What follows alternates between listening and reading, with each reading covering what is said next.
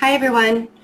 So I'm trying out some new equipment to record. So I thought I would just make a couple of announcements and see how this video goes. I worked on it a couple of times this morning and there was some skipping and some pausing and some really weird sounds with my voice. So hopefully this works. Just a couple of really quick announcements. I do still have the holiday special going. I think I'm going to have that going until Christmas Eve, maybe until January 1st or December 31st. We'll see how it goes. All of these readings on my website, fearlessintuition.net, the ones that are purchased during this holiday time will be scheduled in January, and actually my January sessions are filling up really, really fast. So I know that it's a holiday season. I wanted to be able to offer everybody some, a chance to get a reading at a discounted price because it is the holidays.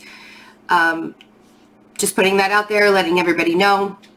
I am going to get the 2019 readings out as soon as possible. I appreciate everybody's patience with this. As you can see, I'm wearing my glasses again, which means my eye infection flared up again. So I really appreciate everybody being super patient with me during this time, with personal readings, with the general readings, with all of it, with like all the technology stuff that's happened to me in the last couple of months and people being sick all around me and me getting sick. It's just been like very, very eye-opening, and I'm recognizing where I need to allow myself to just be and let things happen in divine timing. So if you all could help me with that and let things happen in divine timing, I would really, really appreciate it. It's times like these, like literally a month and a half of Betsy, slow down, Betsy, slow down, Betsy, slow down, Betsy, slow down. And me being a Virgo, I'm like, I just want to go and get things done and be there for people and do what I need to do. And when the universe keeps on throwing things at me that are really out of my control, because I have been taking care of myself. I did take care of my eye infection and it just flared up again.